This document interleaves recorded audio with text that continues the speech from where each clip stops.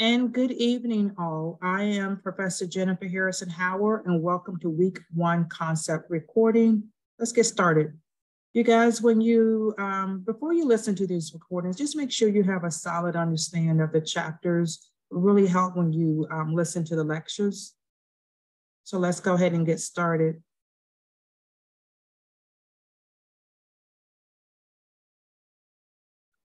Chapter 1.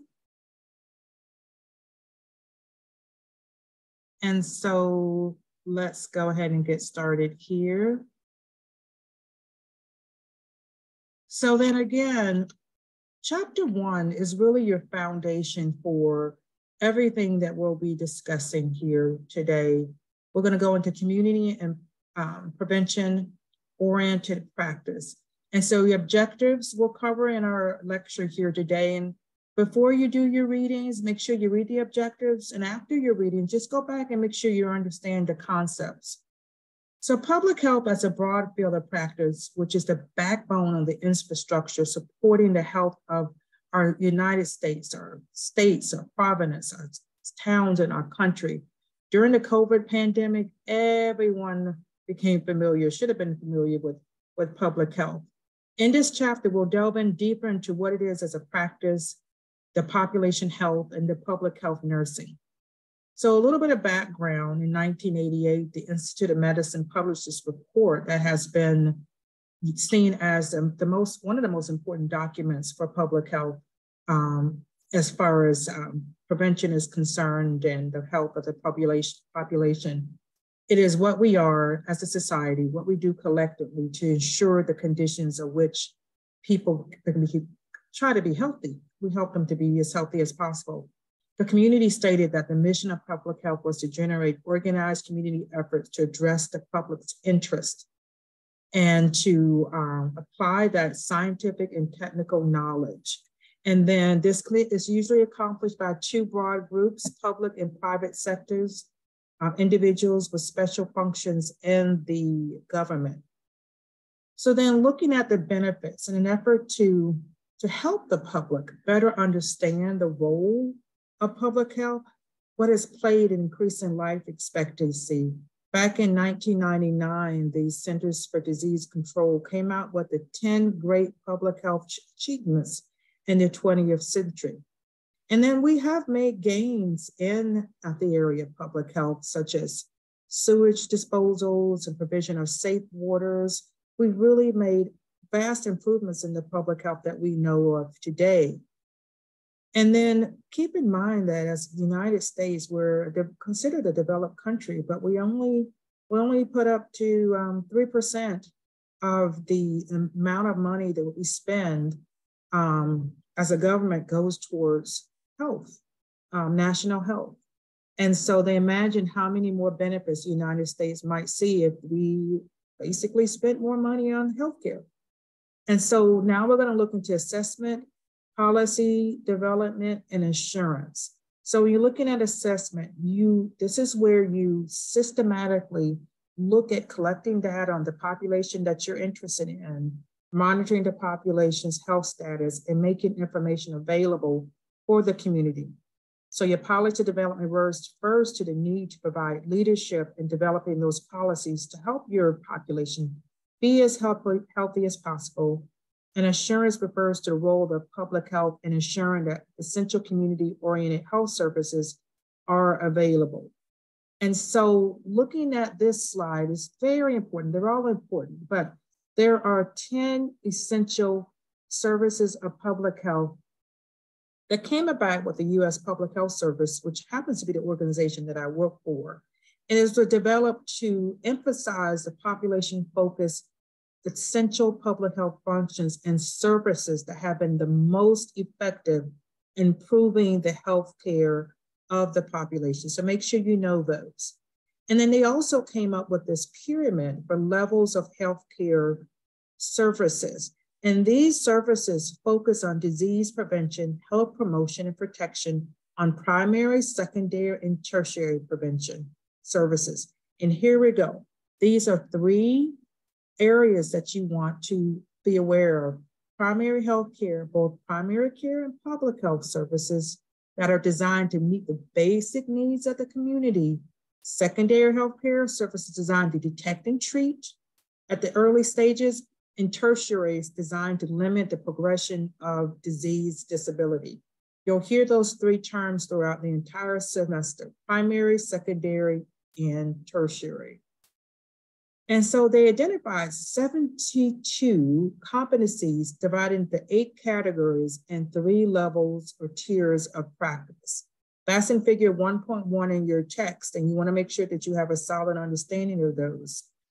It was developed to assure a well-trained, competent workforce and a strong evidence-based public health infrastructure. So tier 1, you'll learn about applies to entry-level public health professionals. Tier 2, competencies are expected in those with management and supervisory. And then tier 3 for those senior managers as well. And so the Quad Council Coalition had a role in developing these core competencies for public health professionals. And these are listed other agencies that have been responsible to make sure that we're providing quality public health professionals that are competent and well-trained. And so looking into a population-focused approach, you'll want to look into planning, delivering, evaluating various interventions is being used in an effort to achieve better outcomes. And that's what your focus is. Your focus is on better outcomes in the population that you're trying to serve, and how can you go about accomplishing that? You want to look at the definitions here. Population health is the health status of a defined population. Let's say your defined population are Native Americans. And then we have these different Healthy People 2030 objectives to help us carry out these goals. And then you focus on box 1.4, list of principles on which public health nursing is built. So make sure you have an understanding of that as well. Now, this slide describes characteristics that distinguish public health nursing as a specialty. Why is it different than any other type of nursing? Well, number 1 is population focused, community oriented, health and prevention focused, interventions that are at the community and not just the individual. We're concerned with the health of all the members of our population and not just one person. So community-oriented nursing can focus either on the community or on individual families and groups. And so just keep that in mind. But look at the population as a collection of individuals in a defined geographic area. So let's just say it's a reservation. That's an easy example to remember. You may be looking at subpopulations within that population you define. Let's say you're looking at children within that population as well. And then you want to focus on figure 1.4, which goes over the arenas for healthcare practice. And remember that there's different goals that are defined as well if you're working with communities that you want to have a good understanding of. But there are challenges because there's barriers to nurses specializes in public health. And so we want to continue to develop our leaders and make sure that they're competent and they take care of the communities based on these competencies and skills that they've been trained for. So that's your chapter 1. Going into chapter 2.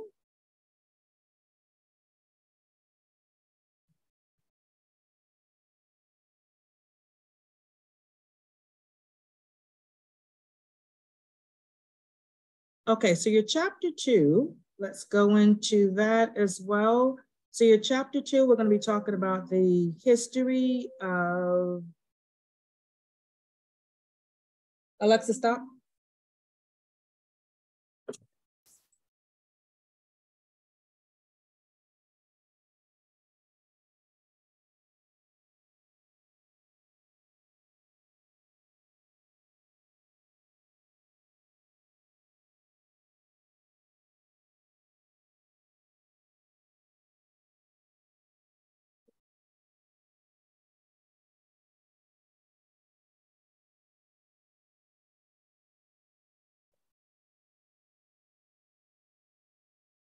your history of public health and public health community nursing. Let's delve into a little bit deeper here.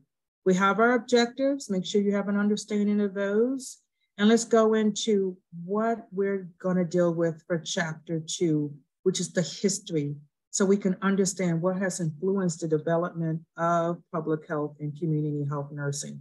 Started way back when ancient Babylonians their need to understand hygiene, following with the Egyptians as well, and going into the Industrial Revolution, all has influenced our early public health.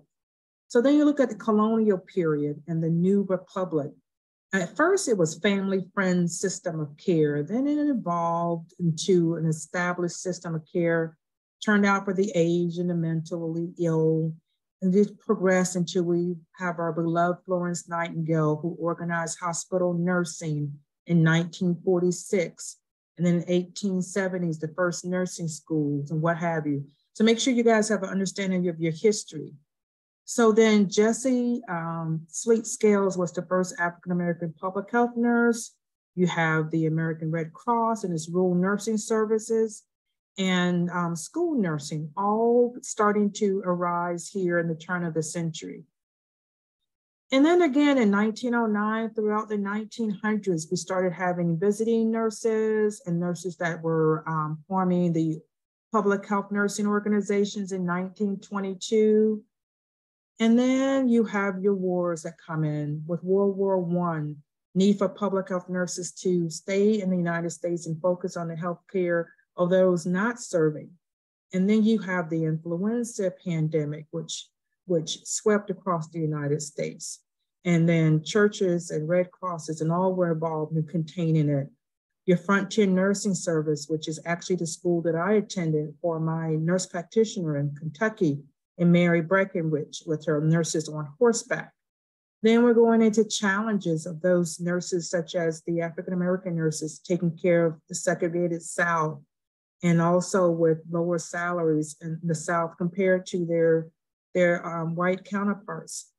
Moving on to the Great Depression and the different acts that came into play, such as the FERA and the Federal Emergency Relief and Civil Works Administration. All these programs help to design to have a community focus and to help those public health nurses provide the care that they need. Then you're going into the World War II up until the 1970s, where the 50s were starting to live longer. Okay, we have those organizations that are designed to help us here, the nursing associations and the like. Public health nursing became a required part of most baccalaureate programs in the 50s, yay. And then it continued to evolve from there. And then in 1979, we have our Healthy People that came about and was proposed as a national strategy to improve significantly the health of Americans. And then we had our Affordable Care Acts to help those that are not insured or to help them become insured and access that health care, preventative health care that they need to live longer. And then we have COVID. And COVID, it goes into the history of where we first had our cases in China and how up until 2020, it was declared a virus. The virus was declared a pandemic since March of 2020. And we're still dealing with COVID today.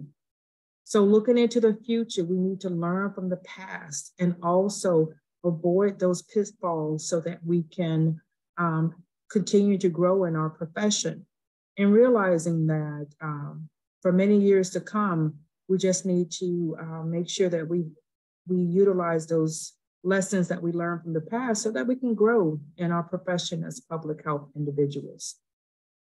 And then again, now we're going into, let's talk a little bit, Let's go into US and global healthcare. Make sure, again, you have an understanding of your objectives, and that after you read, go back and look at your objectives so you have an understanding. So this chapter really gets into the healthcare system, how it's transitioned, struggled, and everything that it's gone through. Demographic trends, social and health force trends, and technology trends. So when you're looking at the population, greatest growth is honestly, in the undeveloped countries.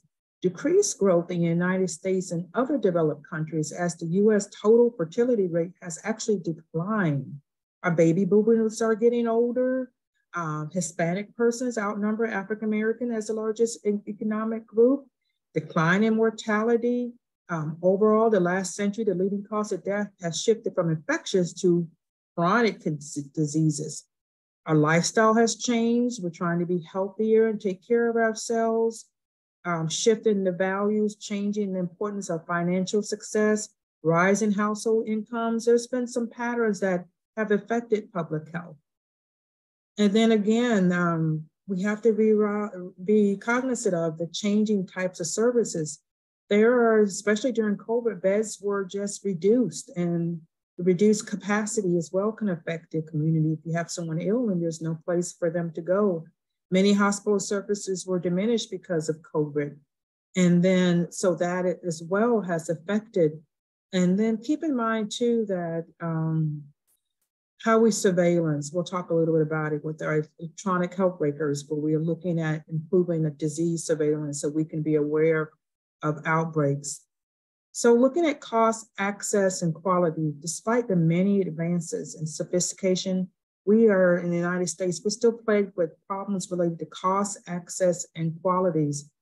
These problems have been affected by the ability for folks to access healthcare, quality healthcare that they need. The cost is the major issue with aging baby boomers generating the leading increase in our Medicare expenditure. The Affordable Health Care Act has helped folks to be able to purchase healthcare. So those are good things to be aware of as well. And then we have there are two classes systems of private insurance, those who have insurance who can pay for it, and then public, those who depend on public funding for their healthcare. And the working poor are those who do not qualify for public funds because they make too much money. And then looking into quality, the Air is Human report that came out in the 2000s from the Institute of Medicine really helped us define and made it clear that the majority of medical errors today were not produced by provider negligence, lack of education, or training. It was because of the nurse's role and about the nurse's role in the workload is affecting the client safety, just overburdened and overworked. And so looking into the different types of organizations of healthcare, your primary care, so first level private healthcare is delivered in a variety of settings, like let's just say your doctor's office. And your public health system is mandated through laws, think of immunizations for children. And then primary care, further defined, deals with the most common needs of members of a community, comprehensive and coordinated care. And then you're looking at managed care, your Medicare and your Medicaid for individuals such as the elderly or disabled. You have your local level health departments mandated. You have your state and federal regulations that they have to follow. The United States Department of Health and Human Services, the agency most heavily involved with the health and welfare of the United States. And then you have state health departments and you have local health departments, each with design rules to follow. So then looking at integration of public and primary care services, the WHO suggested, World Health Organization, that integrating primary care and public health into a primary health care system will be the basis for better health care for all those involved. And that further defining it, this includes a variety of services like making sure folks are vaccinated, have access to family planning and screenings with the minimal cost involved. And that these primary health care services is essential to improving the health of all communities involved. And that providing primary health care is broader than just primary care. You're looking at making sure that those services are available to everyone that wants them. And then the International Council of Nursing is a leadership for change as far as to taking leadership role in helping achieve better health for all. So they're at the forefront of that. And then looking at the determinants of health. The determinants of health refers to the health status of a defined population of individuals. These determinants, making sure that they have, what are those determinants that are affecting their health? The income, the social, the education, the environment, the social environment, the biology, the genetics, all of those affect someone's health. So as nurses, we're leaders. We're considered as leaders, especially your professional registered nurse. You'll be looked upon to be role models for improving the health care of the population. You have the Healthy People 2030 as a great framework, all of the healthy peoples that are further defined every decade for you to help you to be aware of the indicators that are being focused on. So the delivery of the healthcare from in the United States, the American Nurses Association, they've been involved. We've been advocates and involved in debates for many, many, many, many years as far as the delivery of healthcare that we are an integral part of. We want to make sure that folks have, children have access to healthcare that's affordable and available to any and everyone. And now let's get into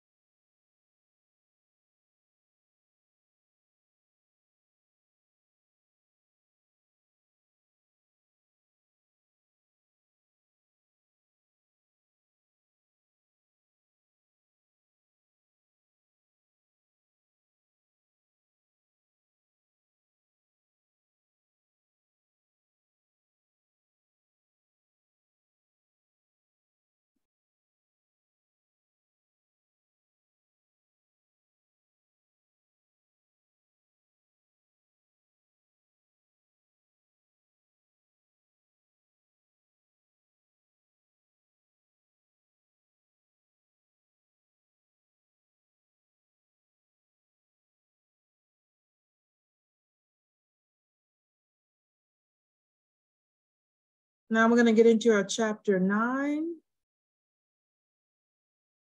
evidence-based practice. Evidence-based practice is so important to everything that we do. So let's get started, you guys. The objectives that are listed for you as well. And then let's go into the, what is evidence-based practice? It's defined back in 1996 as the conscientious, that means you're becoming aware of the explicit and judicious use of the best evidence in making decisions, that you come into, when you're using your interventions, you're backing it consciously by this most relevant and sound evidence that's out there. You're not going to Wikipedia when you're designing your programs. And then again, the evolution started with the Nurse Child Assessment Satellite Project. You'll read about the paradigm shift in the 90s. And then current literature focuses on the application in acute and primary care settings. Now there's different types of evidence. There's a hierarchy. Your double-blinded, randomized controlled trials, that's what you really want. But it's hard to perform these in community settings. So you may see non-randomized clinical trials or quasi-trials or case-control trials, but just know that your gold standard is your double-blinded randomized control trial.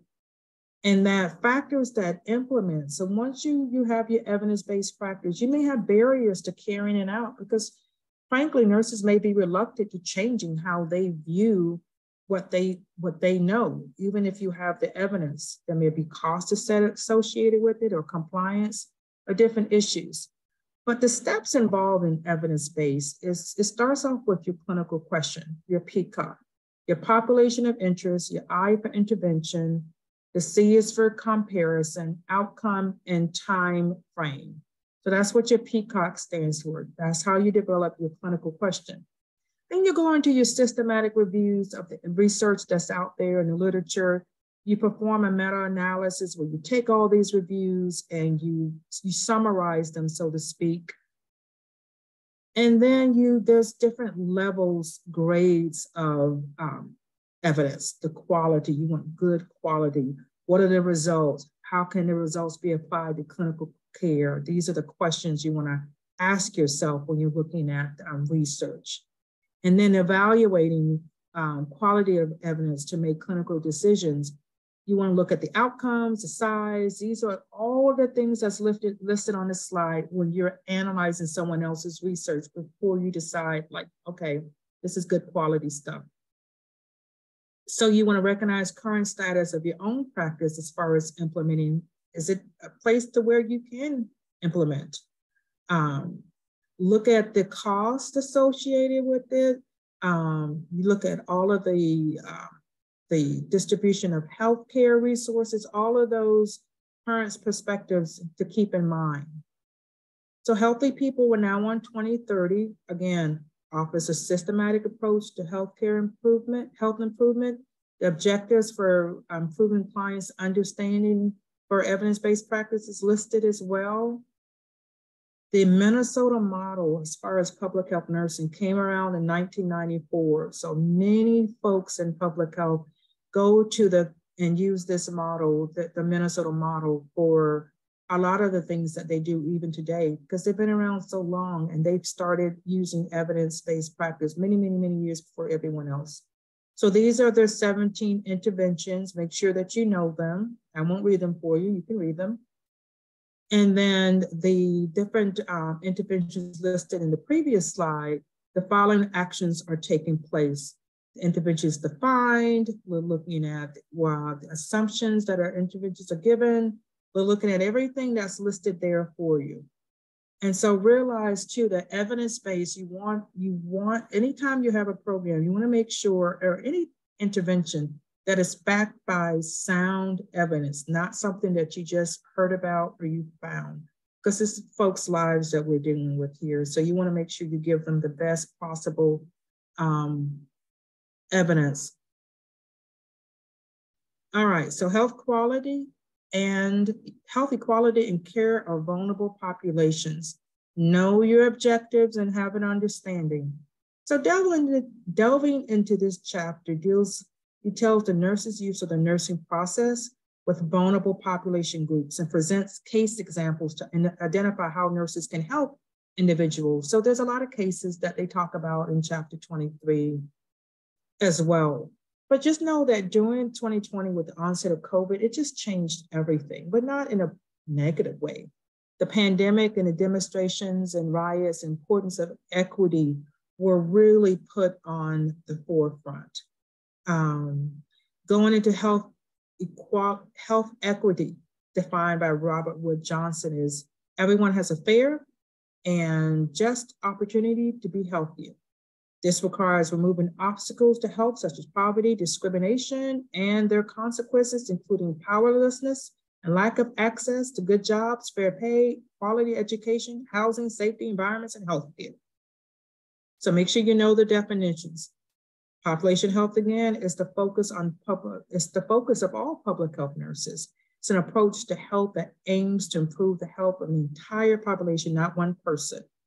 And so you define your population again by geography, enrollment, common characteristics. It really depends on what you're trying to define for your population. That's where you're going to start with first. Who are you working with? And so determinants of health, there's 7 WHO factors, World Health Organizations. You want to look at income and social status, education, physical environment, social support networks, genetics, health services, gender, all of those impact someone's health. There are 5 domains of social determinants of health, such as economic stability, education, access and quality, healthcare access and quality, neighborhoods and built environments, and social and community contexts, such as safe housing, transportation, racism, discrimination, violence, job opportunities and income, and the like. All of those can affect someone's health and well-being.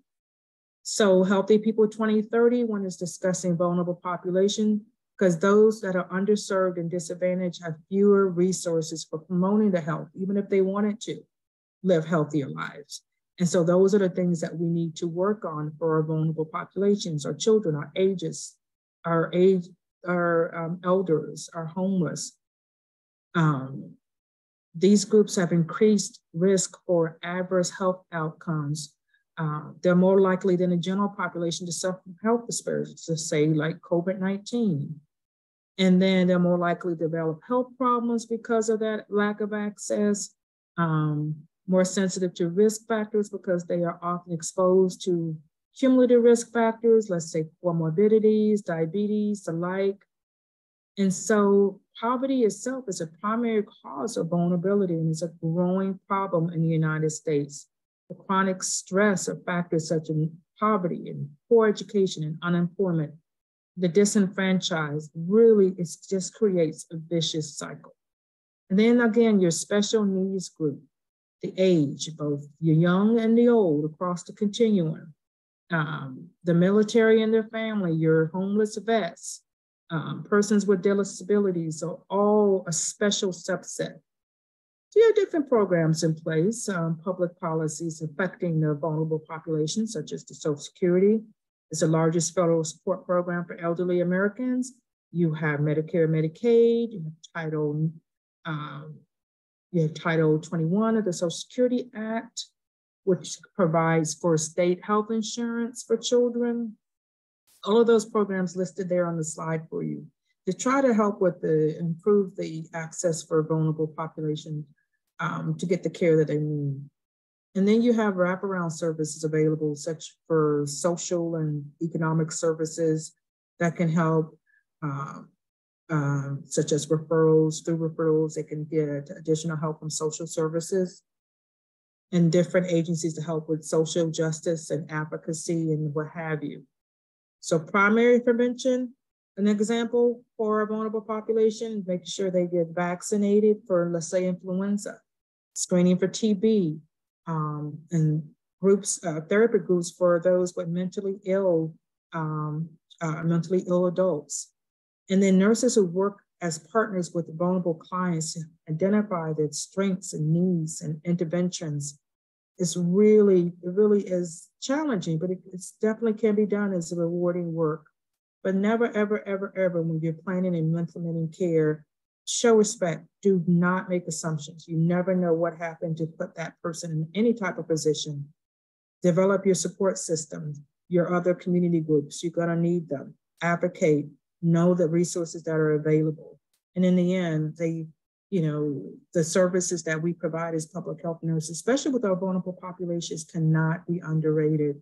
It is a wonderful service to be available to those that really do truly, need our help in our services that we can provide.